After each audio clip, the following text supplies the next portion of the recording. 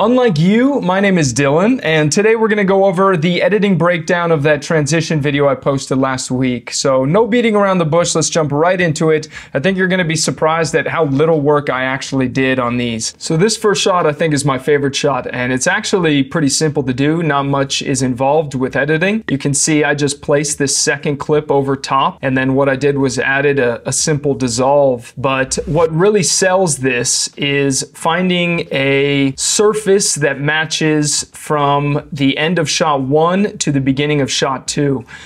So here, I didn't want to have it fade into this column because then you would kind of notice. So in order to make it seamless, I waited till the column was almost off.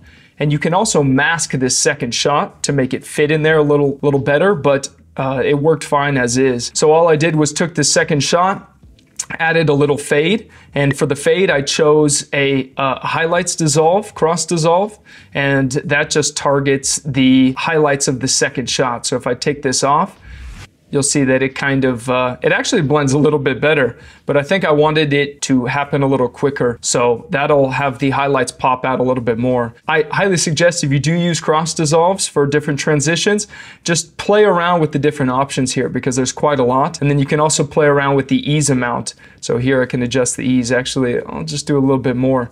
But what really sells it, like I said, is when they are matching exposures, and if they're especially matching textures, that's going to help out a lot. So all I did here was back up, and I'm tilting the camera up, remembering the speed that I'm tilting up, and that's also important because if on the second shot I'm tilting up at a faster rate, I would have to slow it down basically so that the end of shot A and the beginning of shot B looks seamless. So just keep the speed the same, try and get something that matches the same exposure at the end of shot A and then has the same exposure for the beginning of shot B. And then you can also add like a color mask. You'll see Brandon Lee does that sometimes, where in order to make shot A and shot B mix well, he'll add a color mask to help blend those two together. But this one's very easy. This one is actually very easy to do, is mostly an in-camera transition, and I think it looks great. A lot of transitions really are just matching the exposure and the camera movement and the speed, and it helps to blend those seamlessly. This next shot is pretty easy to do. All you're doing is spinning the camera. You're rotating the camera, and you want to keep the same speed once again, because if your speed is a little off, the end of shot A is slower, beginning of shot B is really fast, it's not going to work as well. So here I'm just spinning the camera and rotating down and starting in that same position. And then all I do is I find the point where they are in the same position in their turn. So here it has the ground about, kind of about vertical, almost vertical. You want to keep it matched up. So the point that you're motioning from should be kind of the start of where the second shot begins. This one is also similar to that first shot in that we are just tilting up and we are using the sky, the same color and exposure, hopefully, to blend those two together. So let me move this over here and I can extend this and you can see kind of what I did. So I rotated up and I didn't keep it for too long because had it been just floating in the sky for an extended period of time, people would have got bored. So I had to make it quick. So we go up, the fade starts, and then it comes back down. Now, I don't know if you noticed when you watch this, but this isn't perfect because you can see there's a cloud here that doesn't match with the sky. It shows up there. That is kind of what ruins the transition for me, and I was a little bummed when I got into the editing room and saw that. So if you have a perfectly blue sky and you get the second shot to have also the frame that's perfectly blue sky, it's going to make it seamless. Also, something you can do that'll help out is if you transition into the sun and then come out where the sun is in a different location. And that's probably a better way to do it because that keeps your viewer focused on one subject. But so yeah, up, you come down, and then I'm just rotating around him, but I had my autofocus set too quick. It should have slowly focused on her here, but instead it was a quick transition. This next shot isn't as much of an in-camera transition as some of the other ones we did, but it's pretty simple. It's just a simple mask, and this actually isn't perfect, and I'll show you when we go frame by frame, why it's not that perfect. But all a mask is, if you don't know what a mask is, essentially you're cutting out part of either shot A or shot B and using it to overlap on top of the other shot, and that helps to create kind of a seamless blend between those two shots.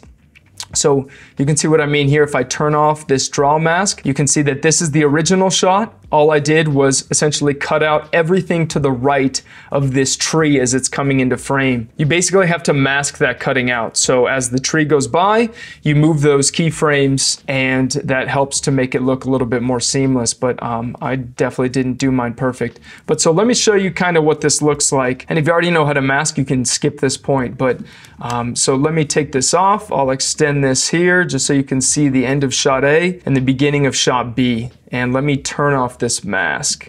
So this is the shot, and I had him just walk in front of a tree. It could be, like I mentioned, anything that covers the frame fully or even partially. There's ways that you can go about doing that. So all you're gonna do is find the point that the tree enters, and I usually don't like to start from the beginning. Usually I start like kind of like in the middle, and then what I'll do is I'll add a mask. So if I delete this and I just add a draw mask, all you're gonna do is outline that thing that's coming in front of the frame. I'm gonna take off this part. I'm gonna make it a little more simple than it was here. We just have that coming across, and then you kind of extend out because you know that this shot is sliding from left to right. And you'll notice that it automatically cuts out what is gonna be to the right of the tree. What I like to do is switch it to original so you can see what you're doing here, because you don't want to try and keyframe when it's like this. It'll be too difficult to find that edge. So keep it on original. All you're gonna do is use your transform or control points. You're gonna click all of these, and then you're gonna go frame by frame. I'm sorry, not frame by frame, maybe skip 10 or so, and then move it. And because you pressed all those keyframes, it is gonna save. So you'll move it here, and you'll see that this is now cutting into the frame. You wanna extend this because this is the rest of shot B. You want this to be fully on the frame and not have shot A showing up. So let's do that. We'll skip a few, and we just have a little bit here. Go like that. This is a very rudimentary, and you'll see that it's not perfect. So what you'll do after keyframing is just go back frame by frame, and then you can adjust. I think this is about where we started. So let's skip 10 or so frames. Nope, that's fine. We'll just make it very simple. The slower something goes by, the more perfect the mask has to be. If something's going by very quick, you can get away with a pretty shit mask. Okay, boom. Now let's take that off fully. So that's a very basic mask. All you do is switch to composite, and then you're going to put that over top here. So you want to find that point that it starts. I think the mask starts here. And I want the transition to happen, let's say right here. Right, so I know the tree's coming in here, and we'll just cut this off. So I'll press Option and left bracket.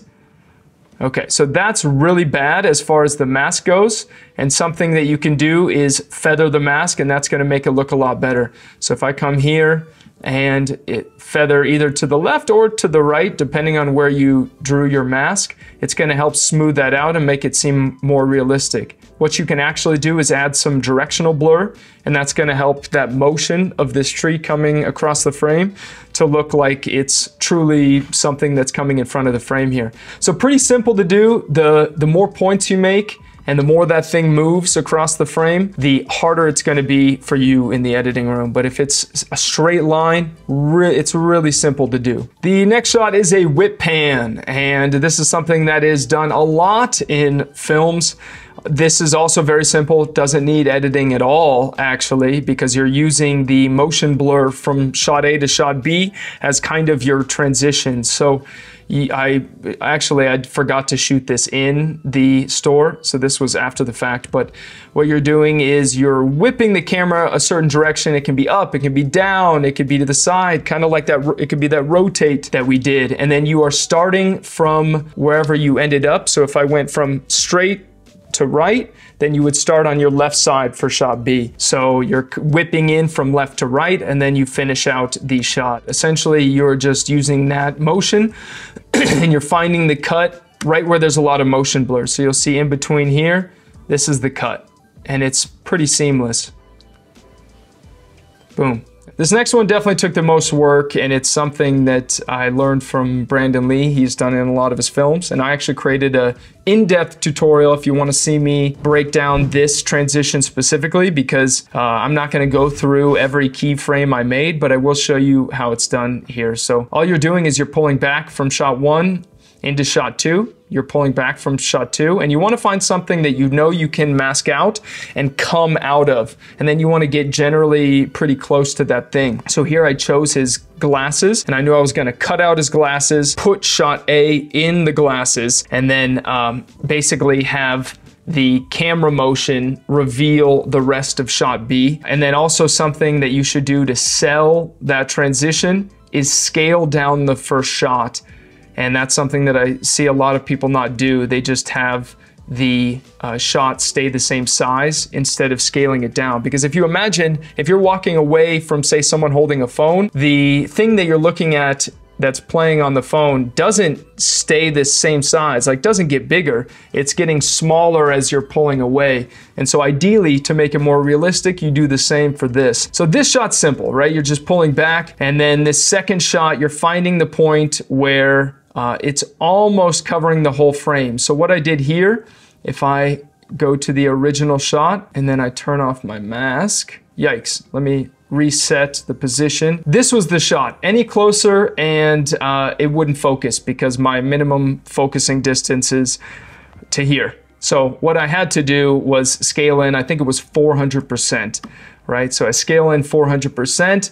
Let me turn off the mask, and this is what I have. The reason it works is because I scale in a little bit more from the start. So you want to kind of have the whole thing that you're masking out. You want to have it almost not seen, and then you're going to keyframe that. So I keyframe the shot till at the very end, it's about at 100. You see it's at 107% here. So it's pulling back, and then boom. And I actually think I made an adjustment so it kind of stops here as he takes off the glasses. But so all you're doing is the same thing that we did for the tree. You are using the draw mask to draw out whatever you'd like. And remember, the more points, the more you kind of move from side to side, the harder it's going to be. So you press the control points and you go frame by frame or every 3 frames or so, and then you move it smaller. Now with this, all I did was I adjusted the scale, and I just pulled this scale down and then made adjustments where I needed to. So as I skipped a couple frames, I lowered the scale, skip a couple frames, lower the scale. And if I were to turn off the size change here, you'll see what I mean. So you see how it doesn't look as seamless because he's staying the same size. And so what you can do to help sell that, at least for me, I think so, is use that scale. So I had it start, let's see. So I had it start right about here. So it's at 100%, and then I start to scale down from this point. So I go about maybe 5 frames or 10 frames over, and then I bring this down. So like I'll bring it down even more. And the idea is you want to look at your subject and generally keep them the same size within that masked out frame. So I'll skip 10 and I see he's about cut off at waist by the sunglass, and I keep going. I do the same thing, and you'll see I didn't position it right. He starts to move over, but that's okay. It was just for an example. And then the next thing you could do to help sell it even more is to fade out, because obviously you can't go forever with the mask. Like had I masked out even longer, it would have been such a pain. Right here, then I would have to use the distort tool to distort it on the glass. And so you can save yourself a lot of editing, and it actually looks fine if you change the opacity on this second shot. So that's what I did. Actually, I'm sorry, I didn't change the opacity on the second shot, it was this shot. So I started the fill opacity, which is basically allowing you to see that mask. And I just lowered it. I think I started here and then lowered it a lot until it totally faded out here. And then you can see the original shot, because I did not want to mask at this point. It would have been a pain. And then of course, add a little bit of motion blur. I think this is motion blur from Mark Webster, and that's going to help that motion backwards and stuff seem more realistic. And it also covers the motion within this frame and this frame. Since it's over top, it works kind of like an adjustment layer. So it finds the motion in the shot and then adds that blur to it. And this is what that looked like. So it looks fine. I mean, it definitely could have used more work. Had I used that in a film or something, I would have taken a lot more time to perfect that. But for this example, I think you get the point for the most part. This next one is almost the same as some of the other ones we've done in that you're matching the end of shot A, the beginning of shot B via the exposure and the motion. So something that was pointed out in the comments was that my shadow shows here. And this was a huge bummer because I actually have left Vietnam. Right now I'm visiting my family in Las Vegas. And so I couldn't retake this shot. And that's something you have to look out for is, are you being seen in the shot in any way, whether that be reflection or in the shadow, like in this instance. But so all I did here, same motion. I'm kind of like roller coaster smooth, tilting down into the ground, and then you do the same motion here. And my fault for not showing myself lifting the camera up here. I needed a wider angle. So you're just pulling up. So let me show you this. So you want to find the point that the motion and the composition is kind of the same here. So I didn't want to make you guys wait for too long. So right about, I think it was here. You can cut and delete that. And then the same thing. So that motion was here, and it was unfortunately right where the shadow was. So you would go like this, and that doesn't look that seamless, right? You can still see the cut.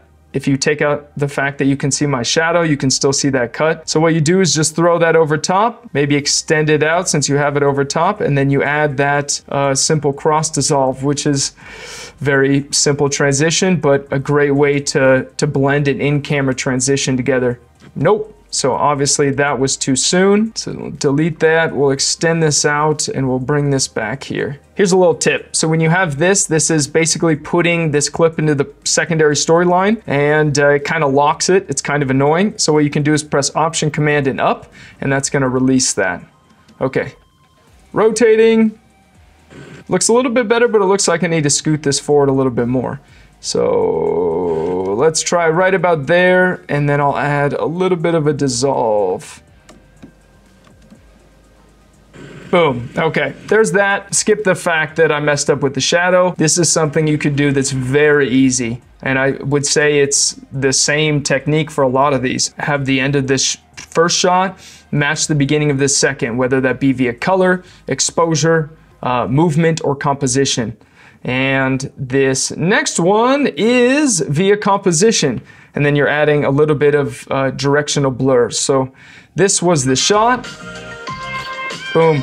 It's essentially a match cut, and instead of the straight cut, you're using a blur transition, which you can actually just find in your blur transition folder. So you would go to directional blur and add that on top. In the past, I used to make an adjustment layer and then create my own, but I found that this worked just fine. So all you're doing is you want to have your subject in the same location and in the same, generally the same size from the end of shot A to the beginning of shot B. Because if I'm off, and I was off initially, you'll see that I actually scaled in here. So if I pull this out and say reset my parameter, this isn't going to work. It doesn't really, I mean, it works kind of, but it doesn't work the same. And that's because it's not in the same position. You want to trick the eye into thinking that it's one shot in order to make it seamless. And doing this doesn't do that. I hope I explained these well enough. I know I stuttered and said a lot of ums, and I just hope I made my point succinct and clear enough. If I didn't, please shoot me a comment below. Press the thumbs up button if you enjoyed this. And if you want to see part 2, also shoot me a comment letting me know that you do. I hope you guys have a great day, and I will see you next time.